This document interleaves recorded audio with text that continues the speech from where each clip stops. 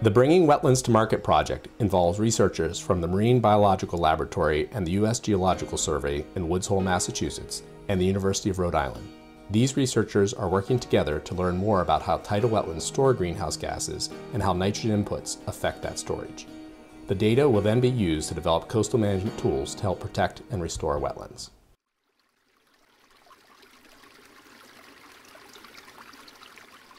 Well, I hope that this data will be useful first for constructing the model. You need input parameters in order to get output, and so we're giving as many input parameters as we can. In terms of policy, I think really you need firm numbers to know whether this great idea of restoring wetlands to sequester CO2, what does that actually come down to? Many times I guess policy decisions would be based on the bottom dollar. So let's figure out what is the capacity to store CO2 and what's the potential benefit of minimizing nutrient loading, how much better does CO2 sequestration get?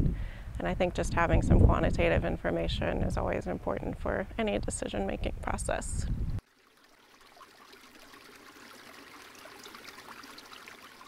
For this project, we're going to develop a new system to measure greenhouse gas emissions, 3 greenhouse gas emissions: carbon dioxide, methane, and nitric oxide. And to do this, we will develop a new chamber, which is big chamber, 2 feet by 2 feet by 2 feet, covered in the salt marsh. And we have a new state-of-the-art of laser-based instruments, which can instantaneously measure the three gases.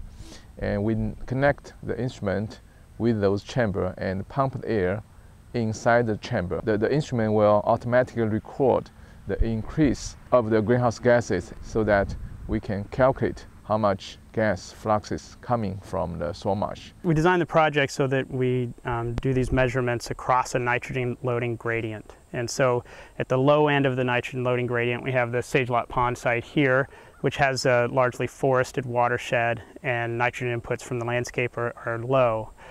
At the next level, at the intermediate level, we have the Hamblin Pond site, which has a beautiful marsh and a moderate rate of nitrogen loading. And the other 2 sites at Eel Pond and Great Pond nearby here have very high housing density around them. The salt marshes are still beautiful settings, but what we don't know is whether this nitrogen loading has affected the rate at which they store carbon. We're collecting as much data as we can about the soil properties. That includes salinity, oxidation, reduction potential, pH, soil moisture content, and pore water nutrient concentrations, sulfide.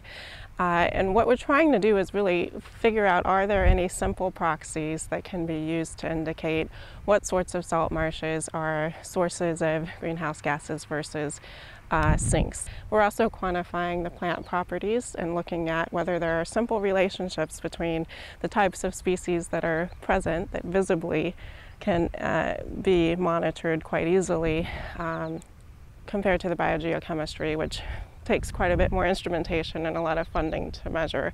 So if we can come up with some simple indicators, that would be ideal to help coastal managers.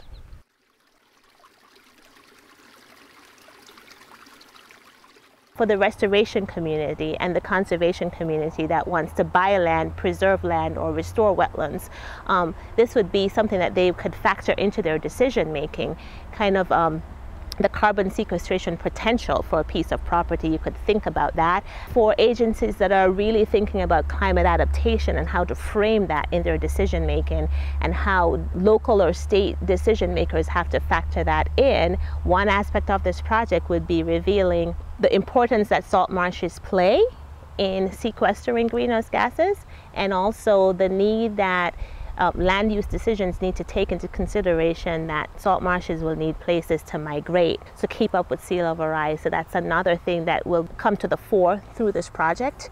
So coming from the national, state, and local level, there are different players that can really use this information, and they're going to be looking at different slices of the results, I think.